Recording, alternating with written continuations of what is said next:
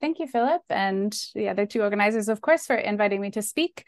So just a couple of words before I start. So the title of this talk, hopefully you can see my slide here, is a transcendental birational dynamical degree.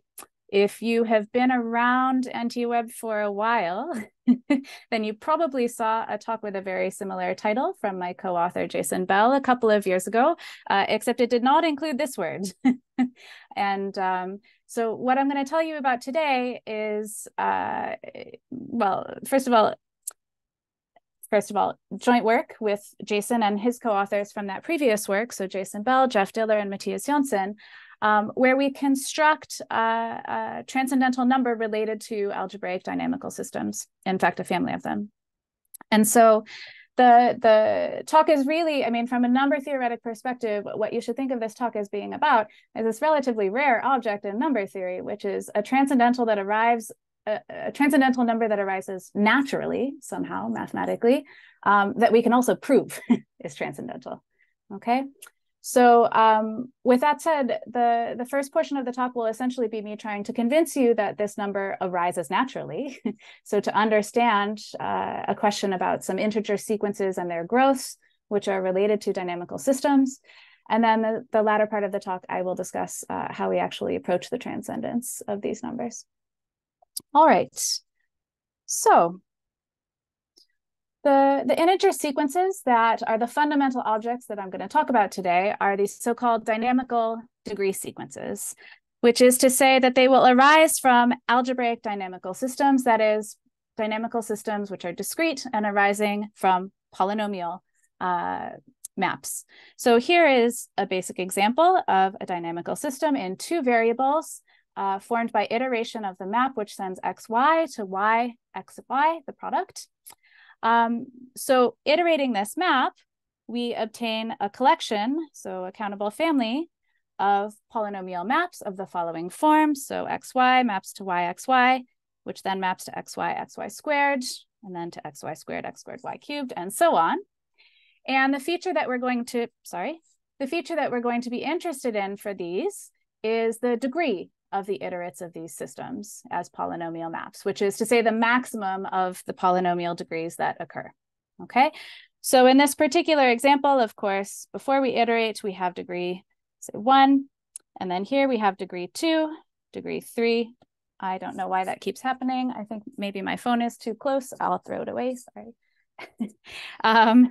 Degree 5 and degree 8, and so on. And you can see exactly, or at least predict what you hope will happen, which is that the sequence of degrees that we obtain here is the Fibonacci sequence, okay? And that's not hard to see, by the way, by definition of the map. When we apply an iterate, we take the degree of this component and add it to the degree of the component before it. And since we started with 1, 1, we obtain the Fibonacci sequence for our degrees, okay? So that's my claim that there are interesting integer sequences that arise this way. What is actually happening geometrically? What is this degree actually encoding? Well, it's actually telling us what the dynamical system does to curves, or more accurately, how it pulls back curves.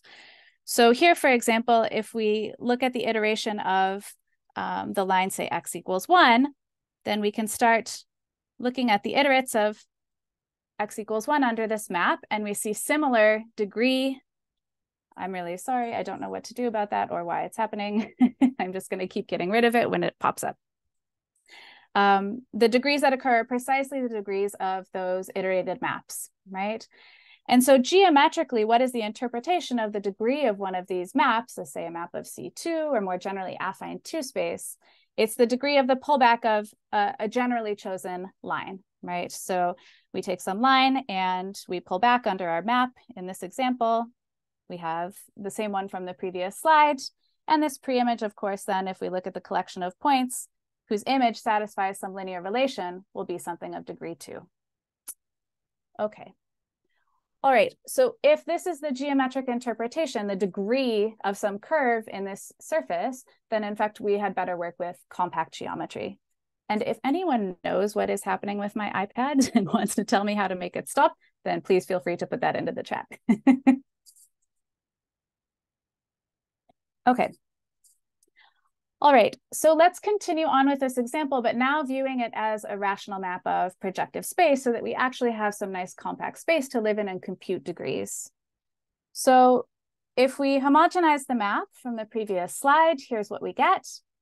And computing the degree sequence from this map in projective coordinates, well, of course, composing two degree 2 polynomials will give us a degree 4 polynomial, but once we look at the second iterate, for example, we see that these polynomials have a common factor, right? And so as a map of projective space, we need to remove this common factor. And what we're left with is that the second iterate has degree 3, okay? And so these degrees then will precisely match the degree sequence from our first slide, but now somehow we're working in this nice compact space. And geometrically, what's happening here when we fail to have full degree, which is to say we have a cancellation here in the second iterate, for example, is that some positive dimensional thing, like a line, is mapping to eventually to some point in the indeterminacy of the map, okay? So this map, for example, is not defined at the point 0, 1, 0, since all of my polynomials take the value 0 there. And this line, z equals 0, maps to that indeterminate point and causes the degree of that iterate to be lower than, say, expected, okay? And so the punchline here is that the degree sequence, so the degree of these iterates, is telling me something about the geometry of the iterated preimages of the indeterminacy set of the map, okay? All right. Now, the good news in projective space is that, of course, when we compose two morphism or two rational maps more generally, we're composing polynomials, and the degree cannot increase by anything more than, the degree of the composition can't be anything more than the product of the degrees, okay? And that means that the following quantity is going to be well defined for any dominant rational map, namely the first dynamical degree of a dominant rational map defined by, say, n+1 polynomials, f naught through fn, will be the limit as n goes to infinity of the degree of the nth iterate taken to the 1/nth power. Okay, so we have this degree sequence associated to our rational map, and all I'm doing is pulling out a properly normalized growth rate for that degree sequence. Okay. So just a comment, in the literature, often the logarithm of this number is referred to as the algebraic entropy of this system. And we'll see in a moment why that might be an appropriate name. For those who are comfortable with the algebraic geometry involved here, of course, there's a higher tech perspective here, which is not about degrees of polynomials per se, but we don't have to just look at the geometry, say in the surface case, of what happens to curves, or more generally, in a projective space of higher dimension, what happens to codimension 1 subvarieties, right? We could certainly try to understand how the map pulls back linear subvarieties of any codimension. Indeed, we do that. One can construct exactly the same definition and obtain these things which are known as higher or intermediate dynamical degrees, okay? We're not going to use these in the talk, but of course, it's important to know they exist, and I will mention them just in one brief comment about entropy a little bit later. Okay. All right. So let me make a few comments first. Okay. So because, of course, we only have a failure of multiplicativity for the degrees of the iterates when we have indeterminacy, if we have a map which is actually a morphism, so has no indeterminacy on projective space, then this sequence, the degree sequence, will just be of the form, say, degree of f to the n. So this d is supposed to be degree of f, okay? And so taking the 1/nth power, of course, we obtain just the constant sequence in that limiting definition for dynamical degree. And so we have dynamical degree equal to d, okay? So we can obtain integer values of dynamical degrees in this way. The example we were carrying over in the first few slides with the Fibonacci degree sequence, of course, has dynamical degree equal to the golden ratio, okay?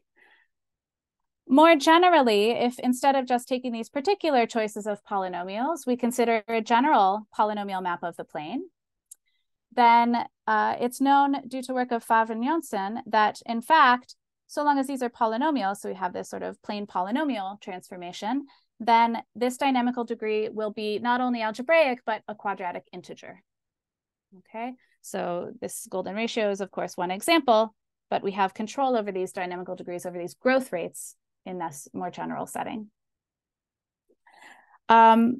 Even though we have an upper bound of exponential growth on the degree sequence, other growth rates can occur. Okay, so here is an example to illustrate that for you. So this is a very straightforward map. It's a map which sends xyz to xz, xy, z squared. And if you go ahead and write it down, which is quite easy to do, you can compute the degree of the nth iterate of this map. And it's in fact linear in n. So this is n plus 1. And so, of course, because this dynamical degree is measuring exponential growth, we do not have that. And so this dynamical degree is just equal to 1. Okay, so this it loses some information, of course, when you don't have exponential growth. All right. And then here's one of particular interest, I think is quite fun, actually, and is only known in the birational surface case. So if you take the projective 2 space and you take a birational map, so a rational map with rational inverse on the projective plane, so long as it's defined by integer polynomials, say, then we can consider the reduction of the map at any prime, right? Now, at all but finitely many primes, we will again obtain a birational map if we view this as, say, a birational map of P2 for FP bar. And we can, again, consider what is the dynamical degree of that reduction at any prime P. And what Shunya proved is that the limit as P goes to infinity of this dynamical degree of the reduction actually agrees with the dynamical degree. In fact, he proved a more general lower semi-continuity statement for birational surface maps where the surface is over an integral scheme. Okay. And the reason I find this example particularly interesting, or this theorem particularly interesting, is that this is not a sequence which is eventually stabilizing. Okay. These lambda of FPs are actually limiting and can be strictly limiting to the, say, complex or characteristic 0 dynamical degree. And so here is an interesting example that he provides of when that can happen. So this is an example with dynamical degree 2 as a map of, say, complex projective space.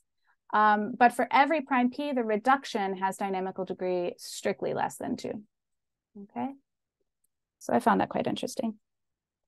All right. And I should say it's also interesting to me because I'm unaware of any generalizations, right? Higher dimensional or removing the assumption of birationality. Okay. All right. So why are we interested in this quantity beyond it being very sort of straightforward and natural once you encounter a polynomial dynamical system? A lot of the initial interest in this actually came from integrable systems. And without getting into what integrability is, I mean, a sort of algebraic integrability of a dynamical system would be something like preserving a fibration or, well, you can see these examples in the birational surface case. So here in this chart, which I have stolen from the paper of Chef Diller and Charles Favre, is a characterization of possible growth for that degree sequence in the case when we have a birational map of a surface. Okay, so 2-dimensional invertible maps. And there's 3 situations where we have dynamical degree 1, which is to say sub-exponential growth of that sequence. And 2 situations where we have dynamical degree which is greater than 1, so exponential growth. And what I wanted to point out, the reason I've included this table for you, is that in the dynamical degree 1 case, there is in fact some preserved fibration for the map, unless, okay, maybe it's dynamically trivial, but in the sense that we have an iterate, which is essentially the identity. But dynamical degree 1, in the case of birational surface maps, characterizes this type of algebraic integrability, which is to say that the map actually preserves some kind of fibration. Okay, and all of these things can happen. It's worth saying. It's not so easy, actually, to construct this example. I already constructed for you an example with linear growth, right? This one is a bit tougher, but they can all happen. Okay. Without commenting much on what topological entropy is, it's simply a dynamical way to measure how this system separates orbits of nearby points. Okay. I just want to say that it's controlled in a sense, by the dynamical degree, or rather this generalization to all codimensions of the dynamical degree. Okay, so the dynamical degree, at least in some cases, being greater than 1 or not, tells us something about integrability. It also controls, so gives an upper bound for the topological complexity of the dynamical system. Two more perhaps of greater interest to this crowd. So the dynamical degree also controls the arithmetic complexity of orbits. Okay, so in the situation, I guess maybe I've written this so that I'm still over projective space. So of course you could just take some projective variety and all the machinery goes through. So in the situation when your map is actually defined over some number field, okay, then if you take an algebraic point inside of projective space, the set of iterates will form a collection of algebraic points so long as the orbit is well defined, right? You don't run into the indeterminacy, okay? And if you consider the height of those points, I've got a little plus here because I'm taking the nth root and I don't want to do that to 0. So the plus just means the maximum of the height and 1. Okay, maybe that's worth writing down instead of just saying quickly.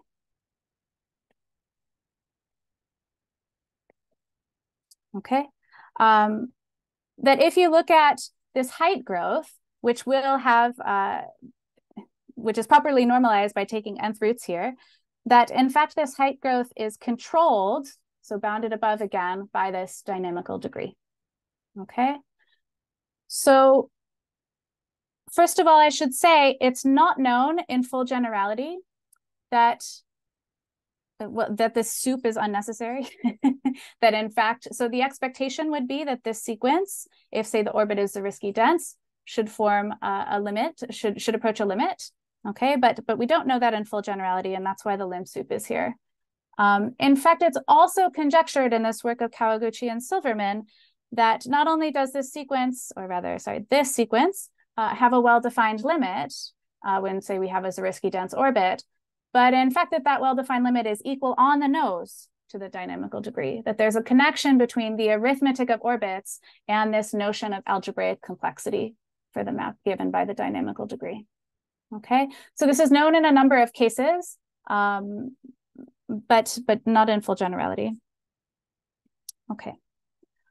The other connection that I particularly like, not because I know so many applications of it, but I just find it very, very nice, it is a theorem due to Blanc and Cantat, which is that, again, restricting my attention to the birational surface setting. I'll say a word about why all these theorems are easier to prove there in a moment.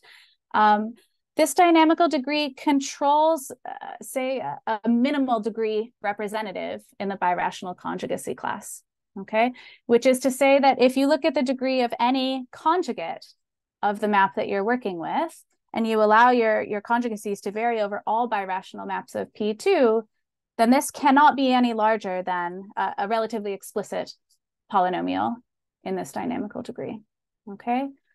So again, there's some notion of complexity here. I suppose a more geometric notion of complexity is controlled by this algebraic dynamical degree, okay? And maybe I'll make the comment, so why is this, why these assumptions? The reason, of course, is that this group, the group of birational transformations of P2, is something that we have reasonable control over in the sense that we understand a normal set, a good set of generators, which is to say the Cremona involution, which we'll see on the next page, and all the linear transformations. That statement is wildly false as soon as we take something of dimension greater than 2, okay? And so the control over the structure of this group is what allows almost all of these cases where it's known for birational maps of P2, almost all of those to go through, okay? All right. So why else might we care about this dynamical degree?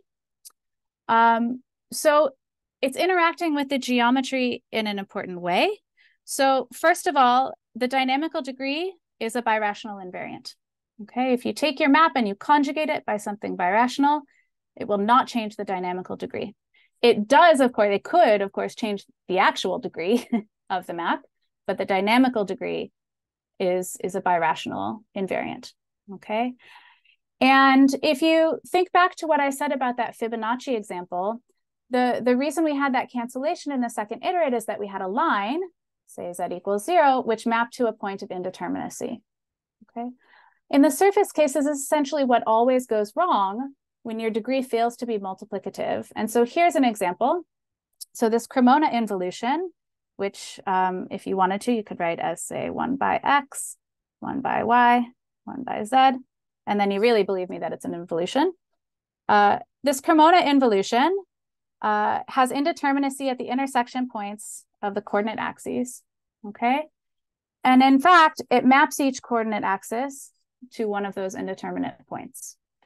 And so its dynamical degree does not behave well with respect to iteration, right? However, we can blow these 3 points up to obtain a new surface on which we no longer have just a rational map, but in fact, a regular map, a morphism, right? So we can resolve the indeterminacy of the Cremona involution by blowing up these indeterminate points and obtain something which does not have any indeterminacy. As soon as we do that, we know what the dynamical degree has to do, because as soon as we fail to have any indeterminacy, then,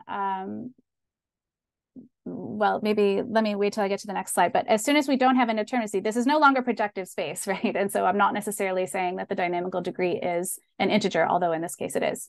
But as soon as we can resolve indeterminacy, we can compute the dynamical degree. Okay. All right. And so as I'm sort of heavily laying on here, the general strategy then for trying to understand the growth rate of this sequence of integers is to try to birationally conjugate the map to one that doesn't have any indeterminacy, or whose indeterminacy you can control. All right. So the basic question then, at least from our perspective, is, well, okay, which integer sequences arise as degree sequences for rational maps of projective space? I have here a note that this is a countable set of sequences, okay?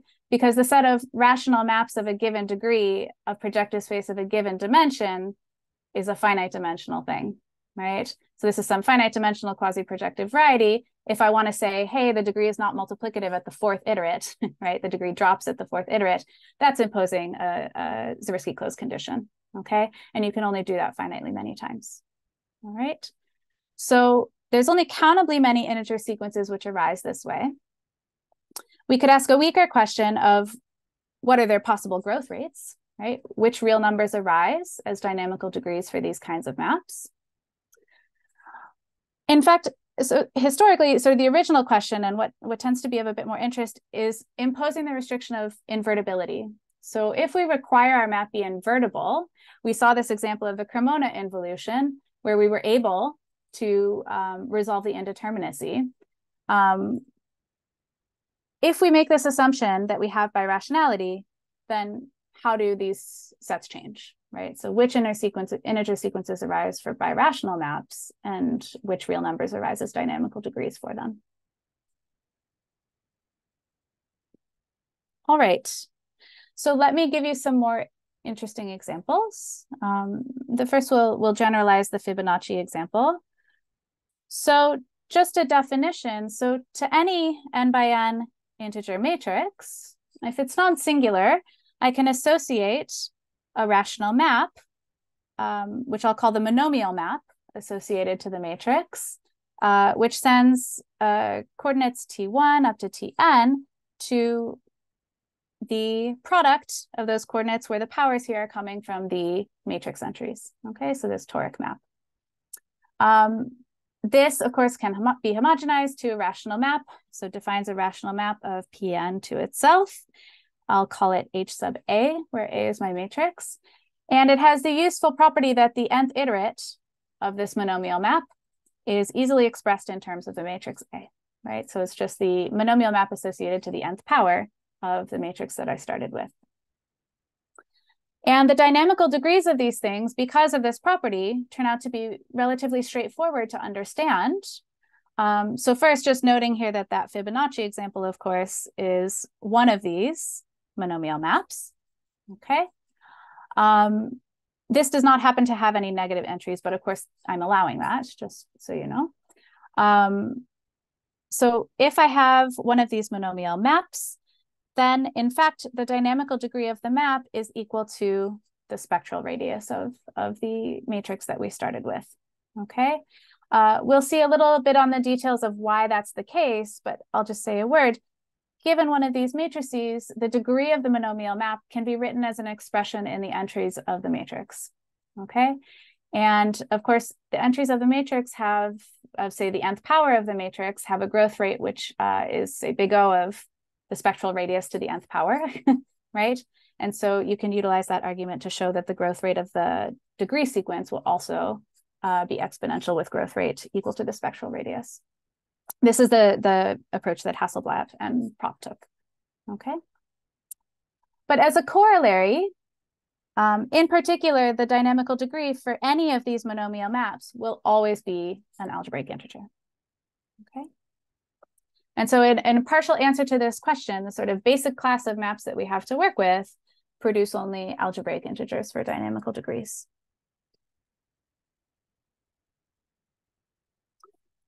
So the actual statement that Diller and Favre proved is that, in fact, we still get algebraic integers if we consider any birational map in 2 dimensions, okay?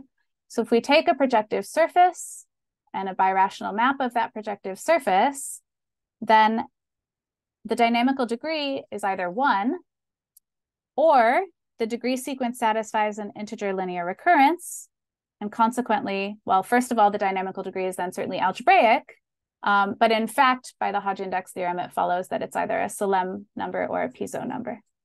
Okay, so recall my sort of shoddy picture here of Salem numbers and Piso numbers, that we have a unique real conjugate amongst all the Galois conjugates of this algebraic number, which is on the real axis and outside the unit disk. In the case of Salem numbers, the requirement is then that the reciprocal is the only other real conjugate, and the only other conjugate lying off the unit circle, and the rest lie on the unit circle. And for a Piso number, we require that all the other conjugates lie strictly inside of the unit disk. This is supposed to, even though my graphic doesn't quite show it. Okay, so this special class of algebraic numbers are precisely the ones which arise from birational maps of projective surfaces. We'll see in a moment, this is in stark contrast with the rational case, which is why we tend to separate out the 2 possibilities. Okay. All right, so the strategy that Diller and Favre successfully implemented was to try to find a better model for the dynamical system, to conjugate the map to a new birational map on a new surface, which had the property that the behavior on codimension 1 subradius, so curves in this case, was functorial. So which is to say that the pullback on the Picard group commutes with iteration, okay? And if you can prove this, then you can show that the degree sequence actually satisfies a linear recurrence arising from the linear operation, right, on cohomology, and that the dynamical degree is actually the spectral radius of that linear operator, okay? And so this was viewed, I think, as evidence toward a conjecture that had been made a few years earlier in the context of studying these things from the point of view of integrable systems, which is that, in fact, if you take a birational map of projective space, so they didn't quite say that way, then the degree sequence always has to be a linear recurrence sequence, so a finite linear recurrence sequence. And consequently, the dynamical degree is always an algebraic number, okay? But the thing is that this Diller-Favre strategy is valid for birational maps in the surface case, but in fact is not always possible if you remove either of those 2 assumptions, okay? So if you remove the assumption of birationality and you're just dealing with a rational surface map, or if you increase the dimension and you allow yourself to look at birational maps in higher dimension, then this conjecture is false, or this part of the conjecture is false, okay? And this was shown in the same papers that dealt with those monomial maps, because in fact, it's false even for the most basic maps you can think of, which are these monomial maps, okay? So there exist monomial rational maps of projective space in 2 dimensions, or if you want birational maps, you need to go up to at least 3 dimensions. whose integer sequences of degrees of iterates do not satisfy a finite linear recurrence. Okay. So the work of Jonsson's that he spoke about a couple of years ago, so the work of Bell, Diller, and Jonsson back in 2020, showed that in fact, removing the assumption of birationality in dimension 2, so allowing yourselves rational maps. So if you're birational, of course, then you have to be one of these Piso or Salem numbers for your dynamical degree. But as soon as you allow yourself non-invertible maps, they show that you can obtain maps with transcendental dynamical degree. Okay. And their construction is very similar to what we ended up doing for this generalization, but just to give you a sort of brief sort of hook to hook onto, their construction was related to monomial maps. So recall that it's possible to construct monomial maps whose degree sequences do not satisfy a finite linear recurrence. What Bell, Diller, and Jonsson realized is that it was possible to twist those monomial maps to obtain dynamical degrees which satisfy a functional equation like this, or an equation of this form, okay? That we have this degree sequence, which is not a finite linear recurrence, and the dynamical degree of a related map, of a twisted map, satisfies this kind of equality, okay? And what they were able to prove is not only that they could do this construction, but then in fact, the resulting number has to be transcendental. And I'll talk a little bit more about that in just a moment. Okay. So I saw an early version of this paper and I thought it was really something spectacular. And I was interested in the birational case because, well, first of all, because of the initial motivation was really about invertible systems from the integrable systems perspective, but also because the transcendence question involved turned out to be much more intricate and general. All right, so a short time later, well, it was during COVID, it felt like a very long time later, we proved that there in fact exists a birational map of projective space, in fact, in any dimension higher than higher than 2, with transcendental dynamical degree. So there's really this breaking point in dimension 2. Birational maps of projective surfaces must be Piso or Salem numbers. Birational maps of higher dimensional projective space can include ones with transcendental dynamical degree. Okay.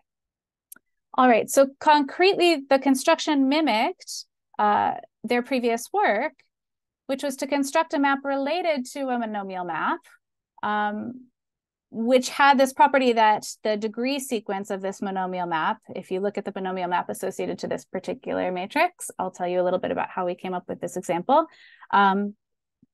that degree sequence doesn't satisfy any finite linear recurrence, and the map that we work with has some relationship to that degree sequence, and so we can deduce transcendence. But the relationship is more complicated than what I have up here. All right, so what does the dynamical degree of our construction satisfy? So let's take a brief, very brief historical diversion here. On transcendental values of power series, okay?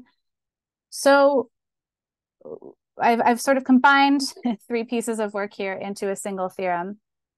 So I recall that Mahler was interested in the case when theta was a quadratic irrational. I think Brammer was able to deal with the case where theta was an irrational, which was well approximable. And both of them were assuming that we are just taking an identity polynomial here. And then the full generality here is due to Loxton and van der Voorden. Okay, now the statement is this, that if you take an irrational number and an algebraic, say B, base B is what you should think of here, and P a polynomial with algebraic coefficients, assuming that this series converges, then the series which evaluates the polynomial at the fractional part of n times theta, so fractional part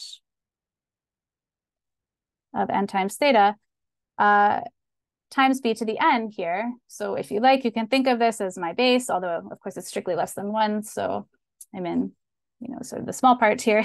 And taking coefficients, which are the values of this polynomial at these fractional parts, then this series will evaluate to something transcendental. Okay. And I think that, yes, b not equal to 0. Thank you. Very good point.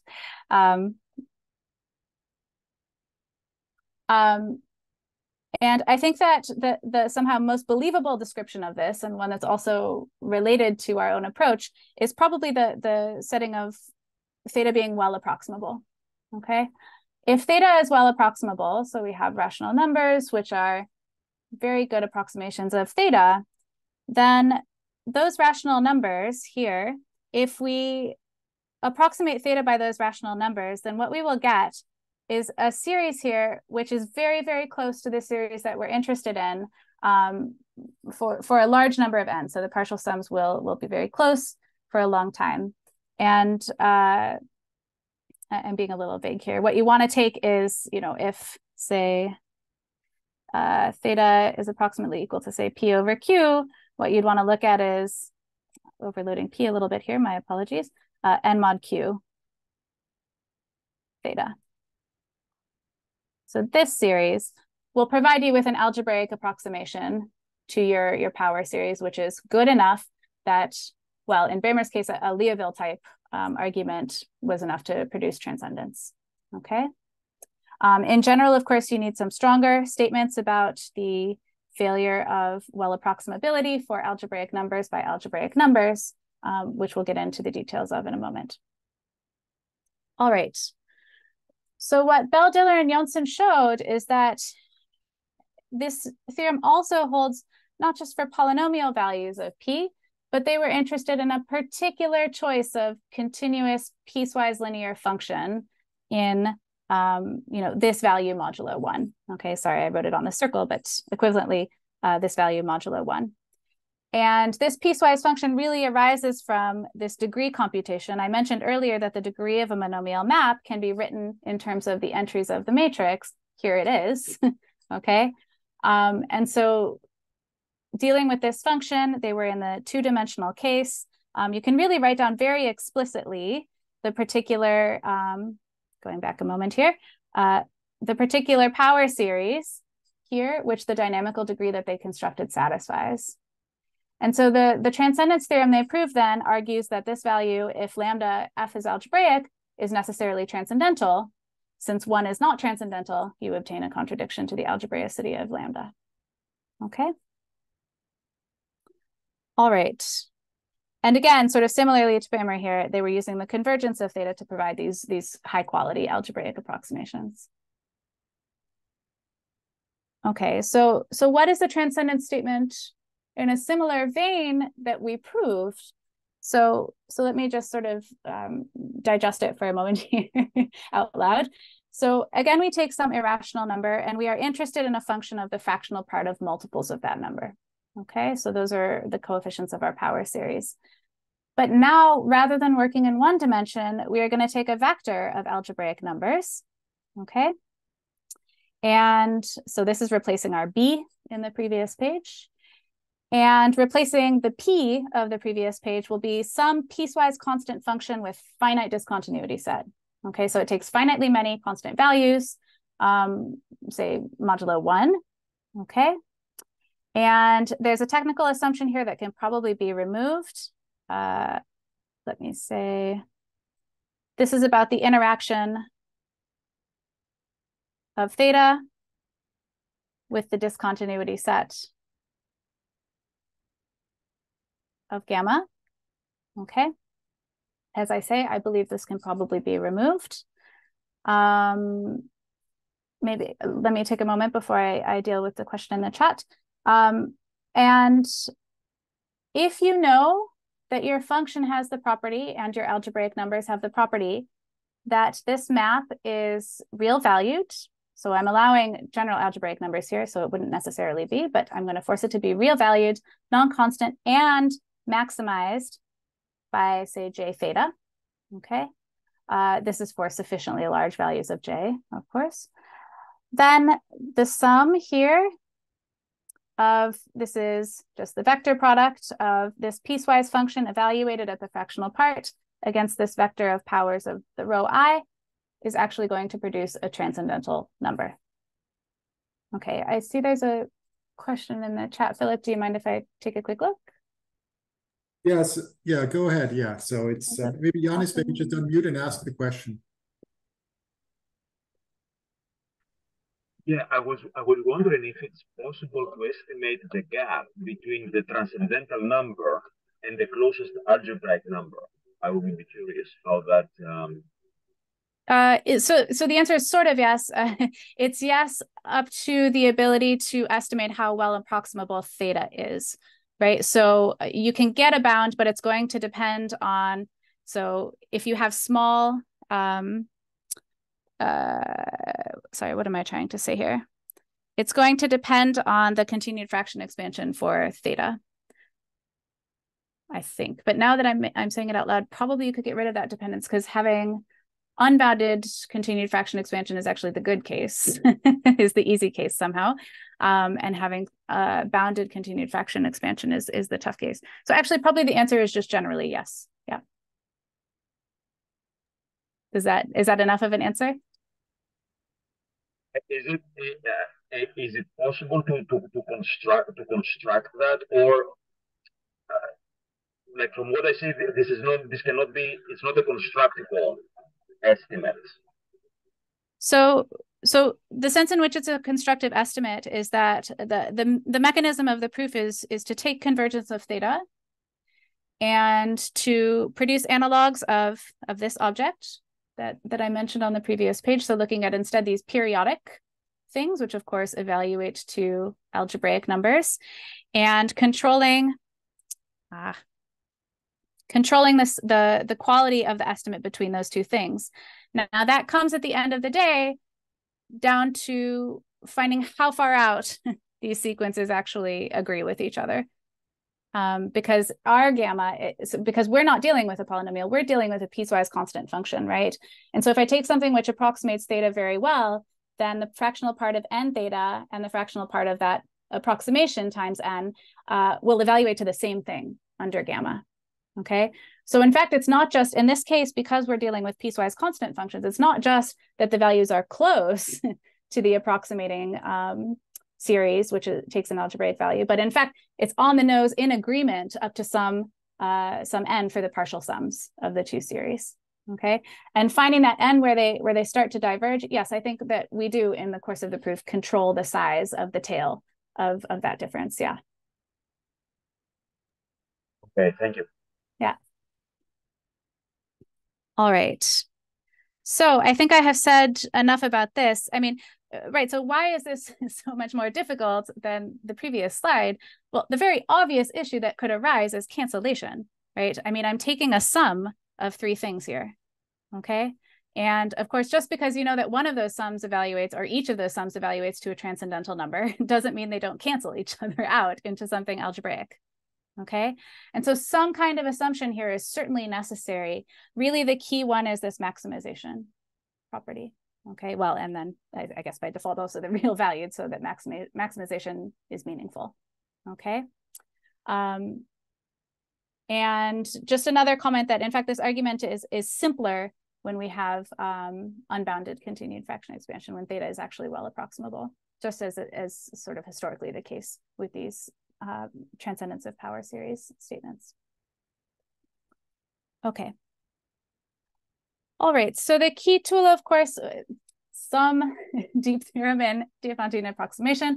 The one that is particularly well suited for us is Everett's form, this bound on sum of s integers, but it's particularly powerful in the case of s units.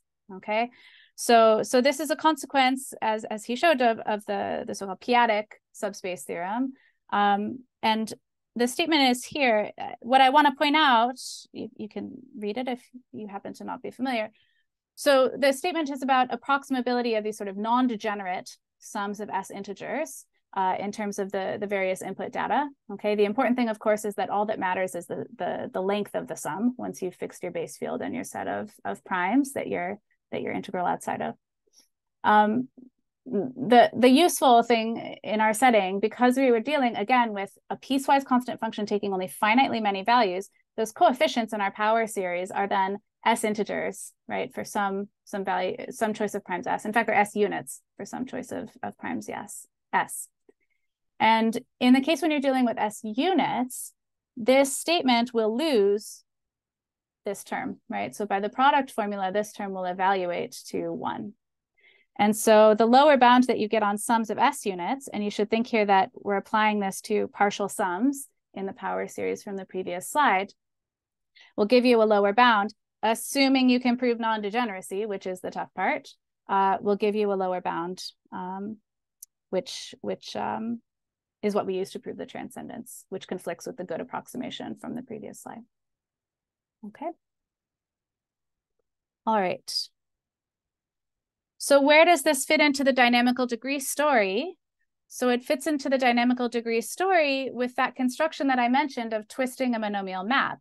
So in fact, what we show, well, in fact, I've only written down the 3-dimensional case, but there's it works in any dimension with proper assumptions.